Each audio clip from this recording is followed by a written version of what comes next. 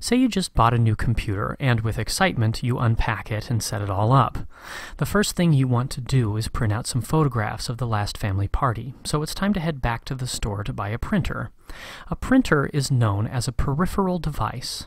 A computer peripheral is a device that is connected to a computer but is not part of the core computer architecture. The core elements of a computer are the central processing unit, power supply, motherboard, and the computer case that contains those three components. Technically speaking, everything else is considered a peripheral device. However, this is a somewhat narrow view, since various other elements are required for a computer to actually function, such as a hard drive and random access memory, or RAM.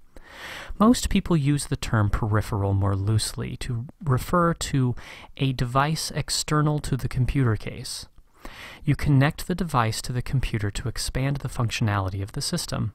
For example, consider a printer. Once the printer is connected to a computer, you can print out documents. Another way to look at peripheral devices is that they are dependent on the computer system. For example, most printers can't do much on their own, and they only become functional when connected to the computer system.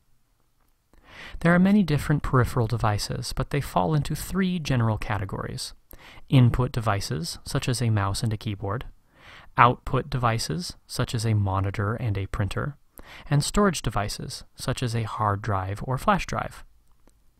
Some devices fall into more than one category. Consider a CD-ROM drive. You can use it to read data or music, input, and you can use it to write data to a CD, output.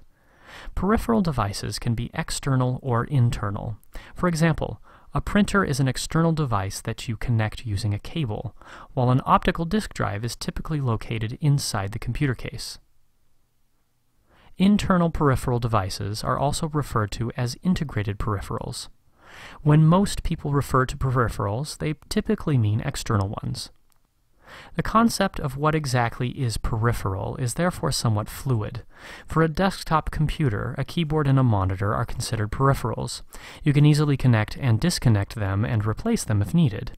For a laptop computer, these components are built into the computer system and can't be easily removed. The term peripheral also does not mean it is not essential for the function of the computer. Some devices, such as a printer, can be disconnected and the computer will keep on working just fine. However, remove the monitor of a desktop computer and it becomes pretty much useless. Here you can see a typical desktop computer system with a number of common peripheral devices. The central processing unit, number 2, motherboard, number 8, and power supply are the core computer system. Expansion slots, number 4, on the motherboard make it possible to connect internal peripherals, such as a video card or a sound card, not shown. Other internal peripherals shown are a hard disk drive, number 7, and an optical disk drive, number 6. External input peripherals are a scanner, number 1, display monitor, number 10, keyboard, number 13, and mouse, number 14. External output peripherals are a set of speakers, number 9, and a printer, number 16. Note that labels 11 and 12 in the figure refer to software and are not peripherals. There are many other examples of peripherals, such as a microphone, web camera, headphones, external hard drive, and flash drive. Most computer users have at least several of these peripheral devices. Internal peripherals are directly connected to the motherboard, using one of the different types of slots on the motherboard.